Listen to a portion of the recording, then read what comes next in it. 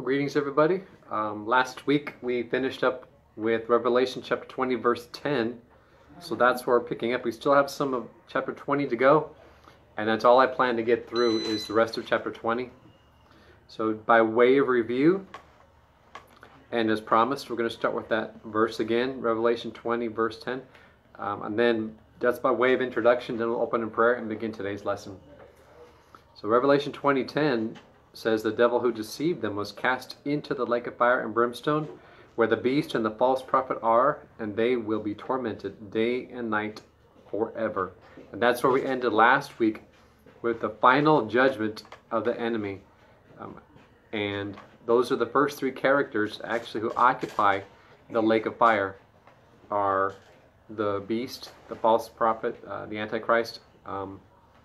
So the false prophet, the Antichrist, and Satan, the unholy trio or trinity.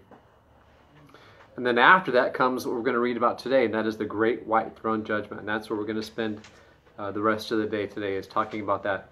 You don't want to go to that one. Yeah, no you don't. So let's go ahead and ask the Lord's blessing. Lord, we do just present these scriptures before you and ask for your help with them, Lord, as you're the one who inspired this and wrote this in the first place. So it doesn't do us any good to try and figure it out with our own minds. Lord, we need the minds of Christ, and we thank you for that, Jesus, that's the promise we have.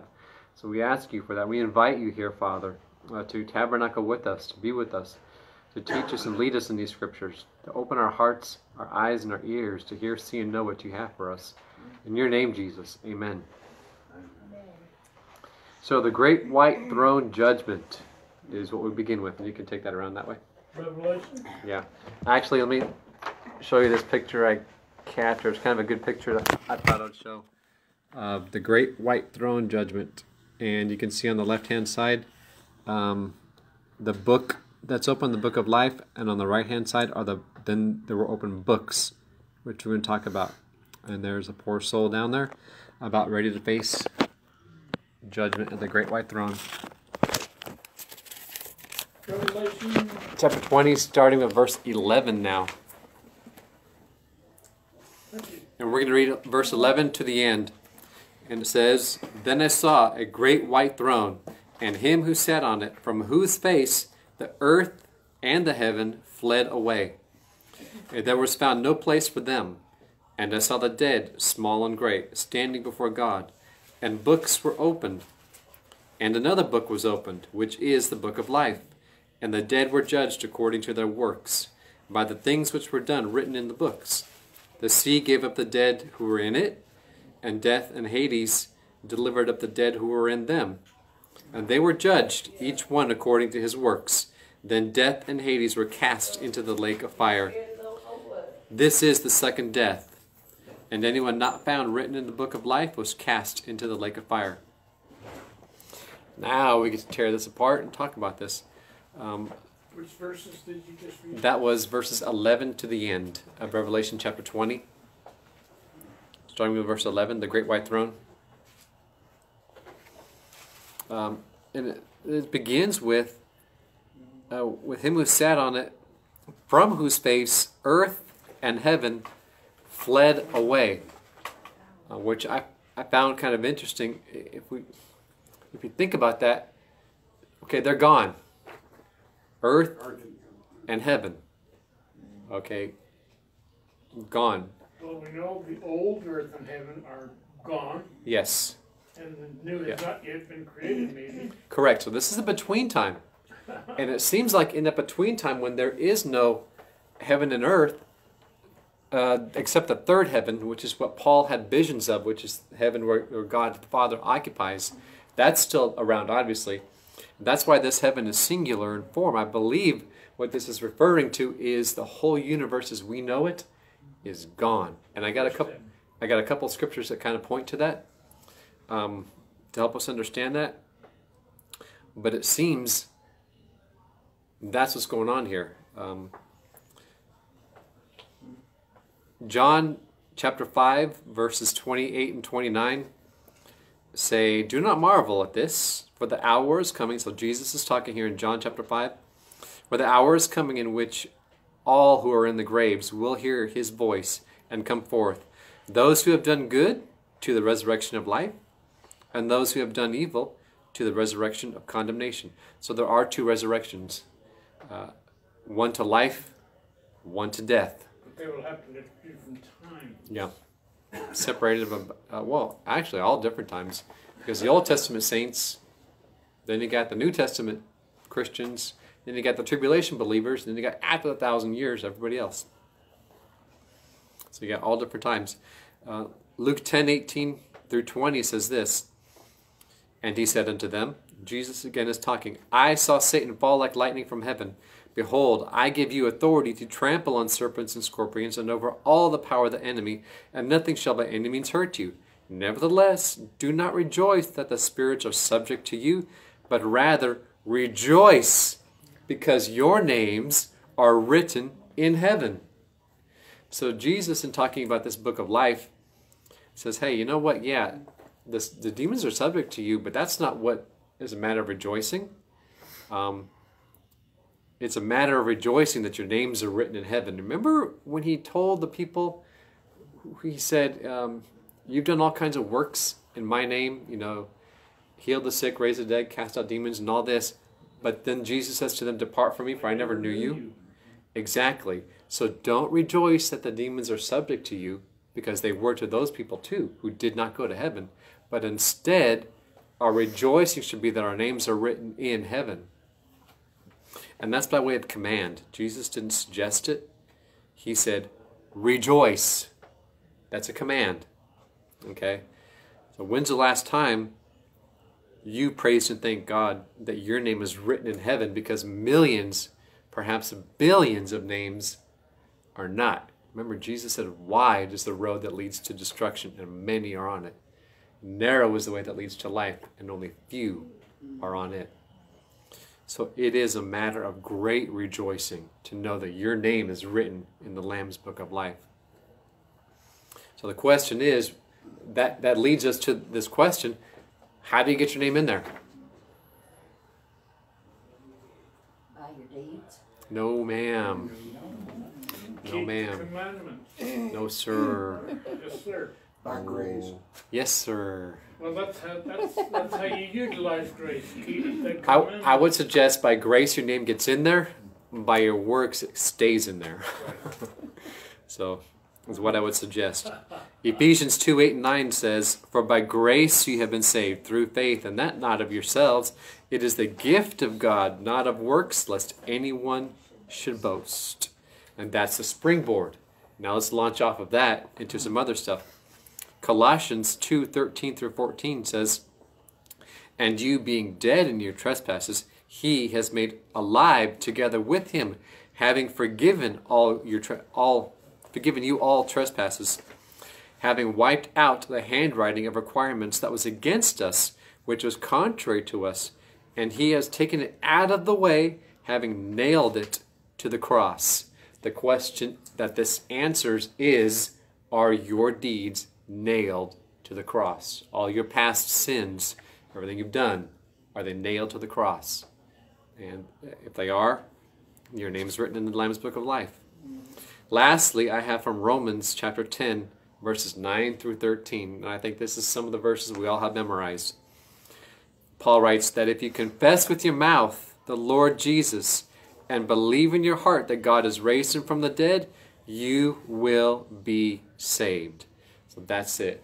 If you want to say deeds and works, that's the one thing you can do, and that is exercise your faith to believe in what Jesus did for you. And that will get you into heaven. It's when you put faith in him and him alone. Faith will not get you into heaven. I could have faith in a stack of Bibles, and that won't get me to heaven. I could have faith in the coffee table. That won't get me to heaven. It's faith in Jesus. That's why it doesn't matter how much faith you have. It matters who your faith is in. If it's in Christ and his blood and his finished work, enough said. Because when you stand before Christ,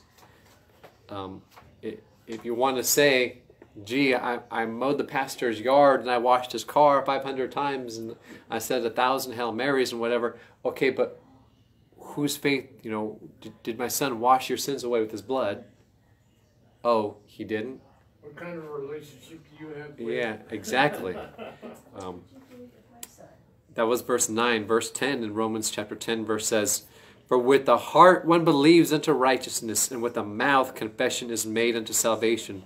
For the scripture says, whoever believes on him will not be put to shame. For there is no distinction between Jew and Greek. For the same Lord over all is rich to all who call upon him. For whoever calls on the name of the Lord shall be saved." And then that has a period after it in my Bible. Done. It's belief in Christ and his finished work. Because like I said at the place I just came, salvation is like God saying, I have one task for you to do, and that's pole vault over this bar. Okay? Well, the bar is set to like 5 miles high. And he says, oh, one more thing. You have no pole. But still, you need to get over that bar. And we say, we just can't do it. It is impossible for us. And he would say, exactly. And I don't want you to even try. Because your trying makes what I did for you of no effect. He says, I have someone who will carry you over. You don't have to limp. All you have to do is lay back and let the stretcher of Christ carry you over the bar. And he will do. He's already done it for us. I'm really concerned about after I cleared the bar. What happens then? You place your hands in. You place yourself in his hands, and he will carry you where you need to go. Remember, he's the one getting you over. He's not going to let you fall. Good question, though. You caught me.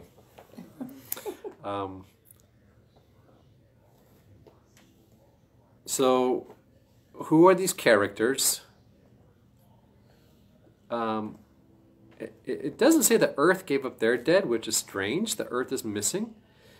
But it does say that the sea gave up the dead who were in it, and death and Hades delivered up the dead who were in it. This is very strange.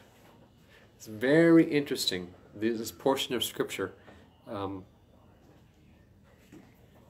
So first he says everybody is there, but then he mentions two specific places where there have been people held or non-people held who are now going to experience their time of judgment. So I want to bring up Jude. What Jude said in Jude chapter 1 verse 6. Jude writes, "And the angels who did not keep their proper domain, but left their abode, he has reserved in everlasting chains under darkness for the judgment of the great day." So there are angels who chose to follow Satan, who perhaps these are the angels who, it says, left their habitation, who did not keep their proper domain, it says, who were the angels, the fallen angels, who procreated with the women back in Genesis and made those giants. Perhaps it's them who are being kept in this judgment. It doesn't say specifically, but Peter also alludes to it.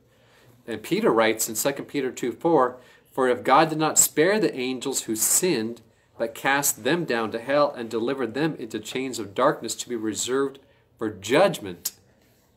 Okay, so both Jude and Peter allude to these angels being held somewhere until judgment.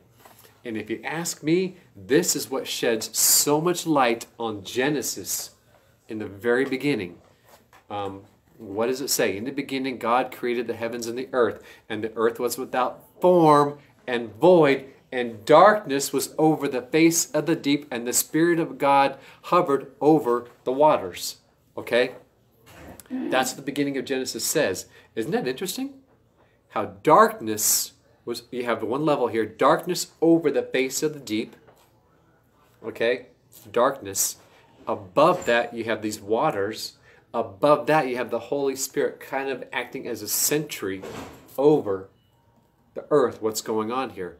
It makes perfect sense to me that this is when Satan fell and the angels who were held down there, the Lord is over that. He's guarding that and over those waters during that period of time. To me, it just kind of It makes me wonder opens that up. if Heavenly Father is anywhere, He is light. So how could that be darkness? over the face of the deep. If he's there, To me, that's also right, this is before physical light was created. So spiritual light, yeah, he's everywhere. In the darkness, to me, this is those angels who fell. They're the ones who are covering the face of the deep. They are that darkness, the enemy who fell. That's where they were being held. Some of them still are being held, waiting for their judgment.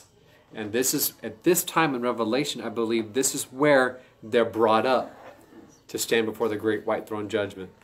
You know, it kind of makes sense. It's bad enough to have rebelled against God and become essentially a demon. Mm. But if you did more than that, if you interfered with God's creation, human beings, that's another story. Yep. Pat is asking what giants. Giants in Genesis, in, was it 4 or 5, where it talks about Noah, where it says the angels of God saw that the daughters of men were beautiful.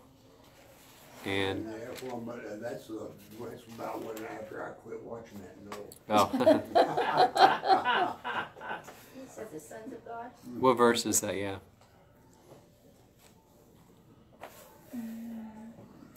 Chapter 6 of Noah. Chapter 6 of Genesis.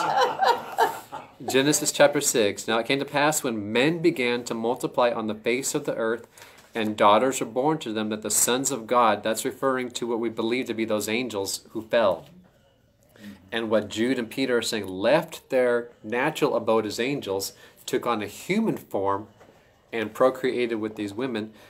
Verse 2, chapter 6 in Genesis, that the sons of God saw the daughters of men, that they were beautiful, and they took wives for themselves of all whom they chose. And the Lord said, my spirit shall not strive with men forever, for he is indeed flesh. In verse 4 it says, there were giants on the earth in those days, and also afterward when the sons of God came into the daughters of men. So it's a result of that what's commonly believed among the Christian faith is these fallen angels took on a human form, procreated with these women, and that's where we got the giants from. It was a mixed race, and it's one of the reasons why God destroyed the flood. See, God promised back in Genesis that it was through Eve that the Messiah would come. Okay, and ever since then, the enemy was trying to destroy the human race. Totally contaminate. Exactly, to contaminate it. humankind. Jesus, thank you. And that's what he did. It was trying to contaminate it until there was all that was left was Noah, basically. And Satan thought he had just about had it. But it's kind of like a big chess game in the universe, and where the enemy makes one move, God's like, okay, I got that. What's next? I'm glad that answers your question, but that's where we get that from. And I believe it's those characters, those demons, who are now brought up to face their judgment. And we read in the end there that this is the second death in that verse 14. You know, the interesting thing about this second death is the Bible has no reference to a resurrection or an escape or any way out of the second death. There's nothing. The second death is a continual, eternal state of existence. There's no escaping it. So it says, the lake of fire, this is the second death. So it's either live once, die twice, or die once and live twice. The choice is yours. I choose to die once, and that would be in Christ, and live twice. So I believe that a lot of this is what I've been able to put together from the different sources I collect. So I believe that at the end of the millennial reign, that all the people who were born will take part in this judgment. Okay? You're going to have a lot of people procreated during the millennial reign. It's 1,000 years. Okay? The earth is going to be hugely populated. some of those people will have expressed faith in Christ. Where's their judgment? Right here, at the great white throne. The reason is, it says, anyone not found written in the book of life was cast into the lake of fire. So to me that says, there will be some. Or else I don't think that phrase would be there written like that, where it says, and anyone not found. So there will be a someone who has expressed faith in Christ during the millennial reign, who will receive eternal life. This is where I believe Matthew 25, 31 through 46 fits in the grand plan, because it is judgment based on works. Is that interesting? So works do play a part, and that's right here at the great white throne judgment. This judgment is based on works. So will these works save them? Well, so is ours. Not necessarily. Our judgment is based For rewards, yes. Everybody there will be there by grace, but what level you are is going to be by what you did with what the Lord entrusted you. And that's what can be very scary, because I'm worried about the bucket load of wood, hay, and stubble. Am I going to be lighting up heaven with my lack of sincerity, my lack of sincerity at times? So I don't think these works necessarily will bring about their salvation, as that is only in Christ, but it will bring about the rewards. right. As with the people who were sentenced to the lake of fire, I also believe it will bring about the level of punishment. I believe that Satan himself is going to be experiencing the darkest, deepest, most horrific. And then there's going to be different levels, because some people who rejected Christ, no doubt, who belong in hell, but maybe contributed to charities and stuff, maybe did some good deeds, but maybe don't qualify them to be as low as Hitler, Mussolini, and whoever else, Saddam Hussein. Saddam insane? Yeah, Saddam insane. So darn insane. Osama bin Laden, the people who are responsible for multiple millions of deaths, maybe they're right there at the level, or close to the level of Satan, I don't know. Somewhere in the millennial reign, I believe people will have expressed faith in Jesus during this reign, and they will be rewarded for their works at this time, whereas we are rewarded for our works at the Bema seat. Okay, when we're raptured and we're out of here, that's when we have our time with Christ, and He lets us know, hey, you had wood, hay, and stubble, but you also had some gold, silver, and precious stones. You suffer loss, and maybe He'll show us what we could have been in Him at that time, and that will be the loss that we feel when we realize, if we had dedicated ourselves and been sold out to Christ as Paul was, what could we have accomplished in Christ if we had no reservation? Yeah, but I think to some degree we've all had reservation in our life, and we have not gone all out and done everything we possibly could for Christ. And so we're all going to be there with a little bit of a wood chip, some hay, some straw, and hopefully a boatload of gold, silver, and precious stones, you know. But anyway, so what is that judgment that I'm talking about in Matthew chapter 25?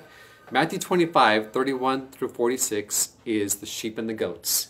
And I believe this is where the sheep and the goats comes into play, is at the great white throne.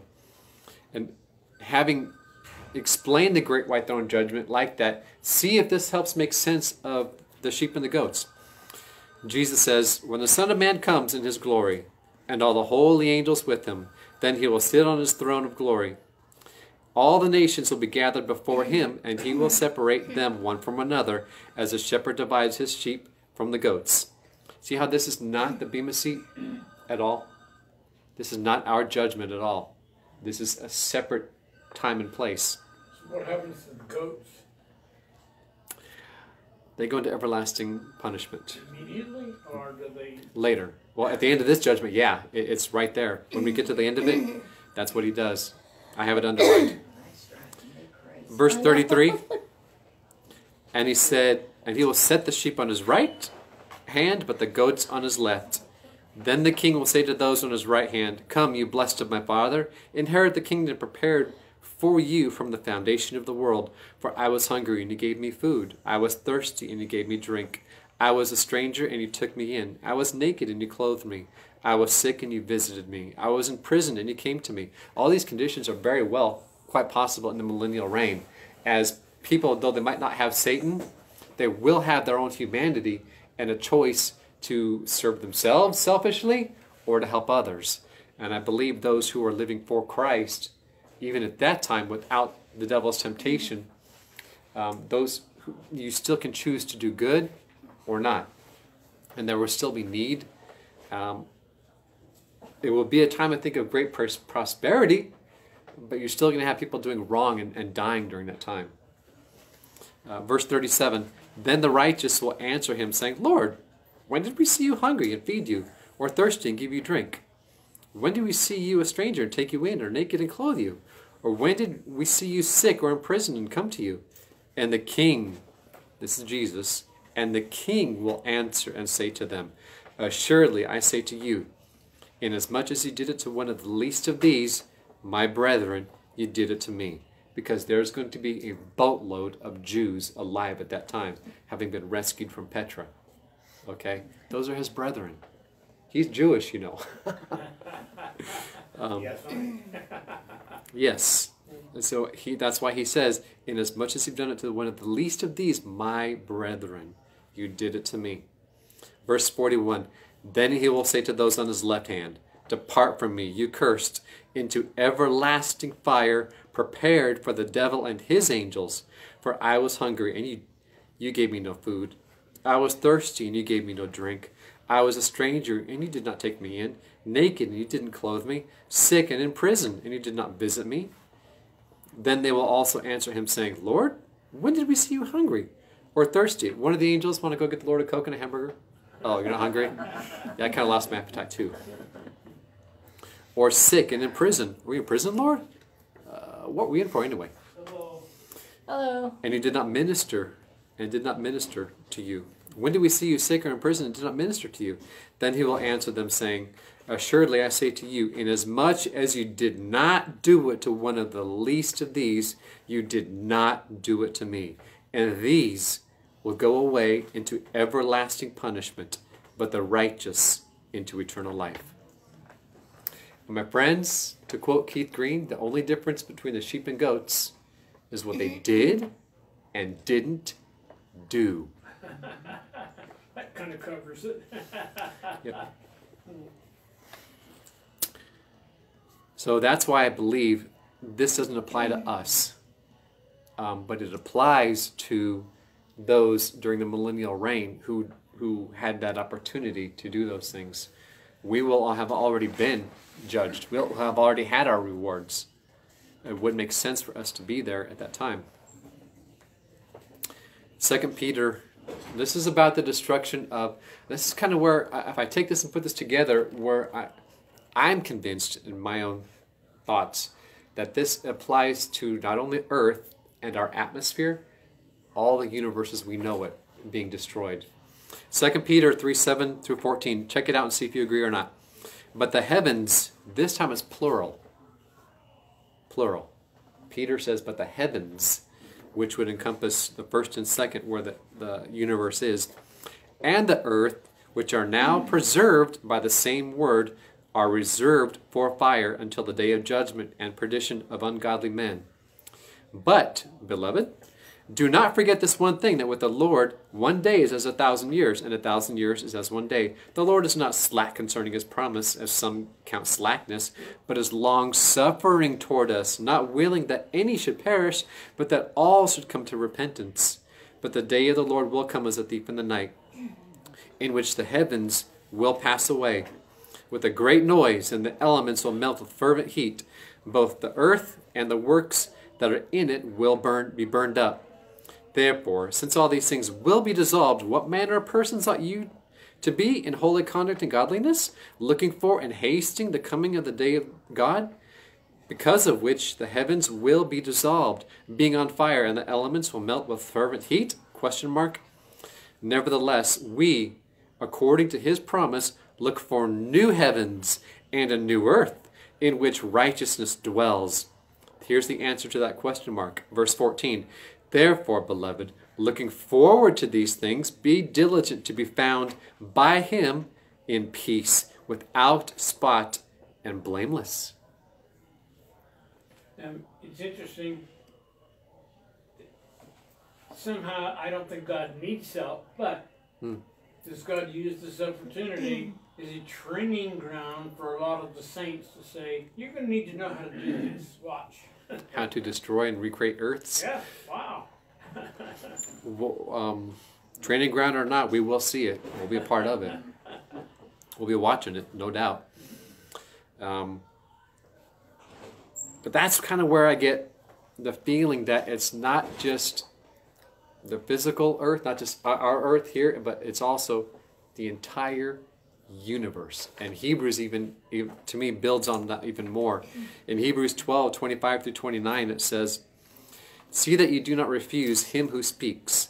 For if they did not escape who refused him who spoke on earth, much more shall we not escape if we turn away from him who speaks from heaven, whose voice then, talking about back in Exodus when God gave the 10 Commandments and he shook the earth, this is what it's referring back to when it says, him who speaks from heaven, whose voice then shook the earth. But now he has promised, saying, yet once more I will shake not only the earth, but also heaven. Now this yet once more indicates the removal of those things that are being shaken as of things that are made. That the things which are made would encompass everything. Everything has been made in our physical universe. So it indicates the removal of those things that are being shaken as of things that are made. That the things which cannot be shaken, which are things that are not made or spiritual, may remain. Therefore, since we are receiving a kingdom which cannot be shaken, let us have grace by which we may serve God acceptably with reverence and godly fear. For our God is a consuming fire.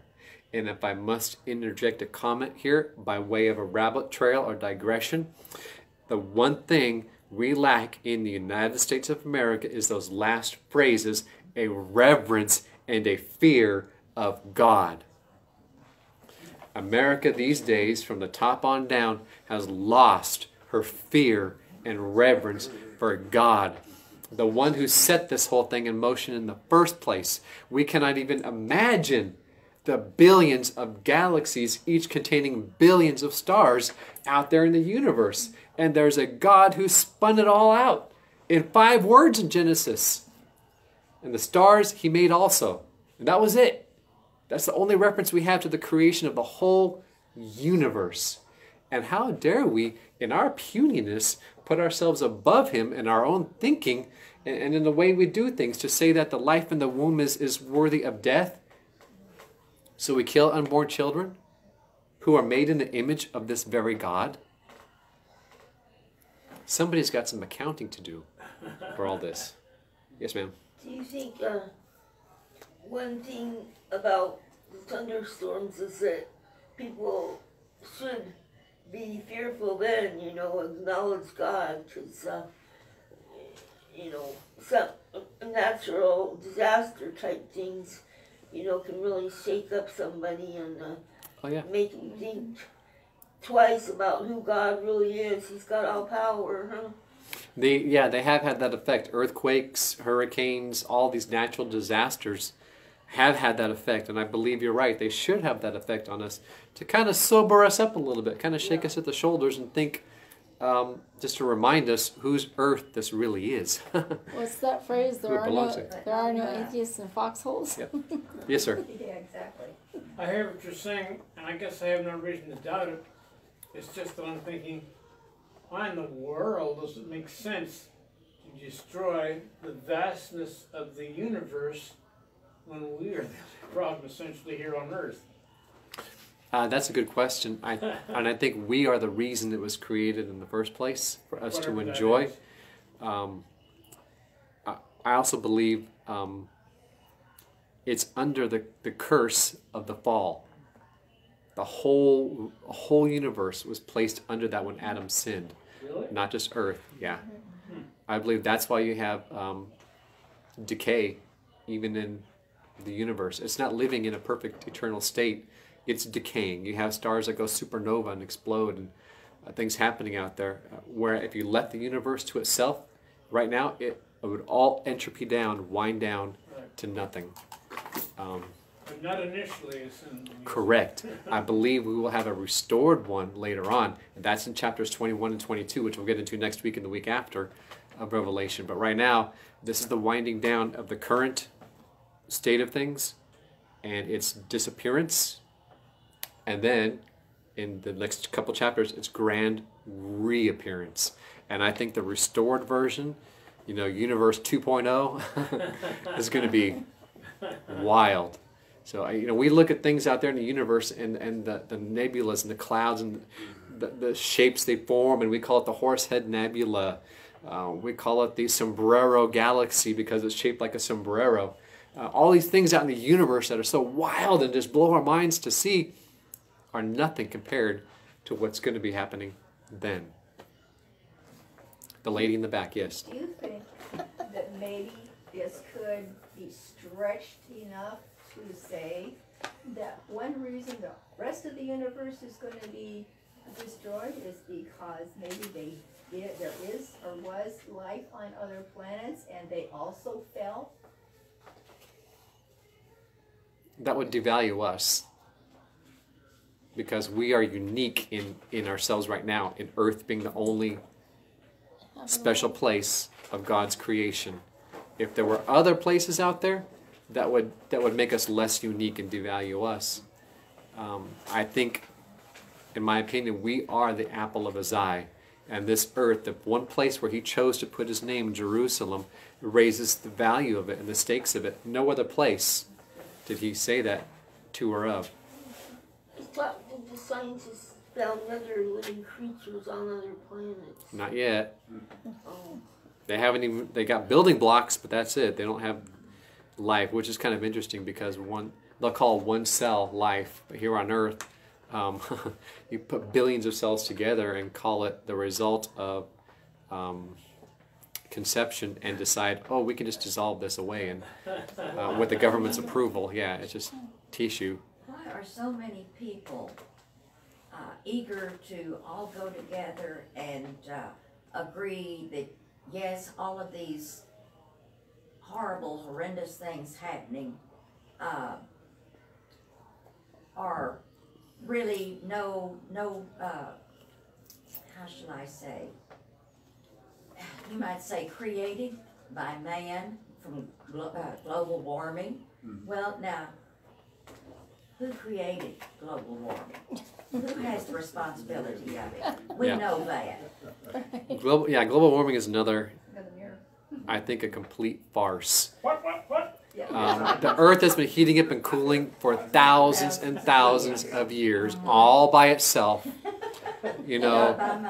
And we're suggesting. It's so hard to prove God wrong. Yeah, It doesn't exist if they could spend that time into something good. Yeah, we're talking hundreds of degrees of sway in the heating and cooling of the Earth. And we're trying to say that all this natural junk that's going on is a result of man raising it 1/10 of a degree? Globally? Really? My leg can only be pulled so far. Eventually you stretch the truth, it's going to break. Anyway. I want to end this with something out of 1 Corinthians, and I think that this sums up the end of the judgment. And this is it. It's the end of all the judgment that will ever be is right here. And so what happens when it's all done? Remember back in the Psalms, the Lord wrote, David wrote, the Lord said to my Lord, sit down until I put your enemies under your feet. Right? This is it, the fulfillment of it. In 1 Corinthians 15, 24 through 28, and this is out of the Amplified Version. And I did notate that, so when you read it, when I give you the notes, it says amp. That's out of the Amplified Version. It says, After that comes the end or completion, when he, Jesus, hands over the kingdom to God the Father. After he has made inoperative and abolished every ruler and every authority and power, for Christ must reign as king until he has put all his enemies under his feet. The last enemy to be abolished and to be put to an end is death. For he, the Father, has put all things in subjection under his, Christ's, feet. But when he says all things have been put in subjection under Christ, it is clear that he, the Father, who put all things in subjection under him, Christ, is accepted, since the Father is not in subjection to his own Son. However, when all things are subjected to him, Christ, then the Son himself will also be subjected to the one, the Father, who put all things under him, so that God may be all in all. The end.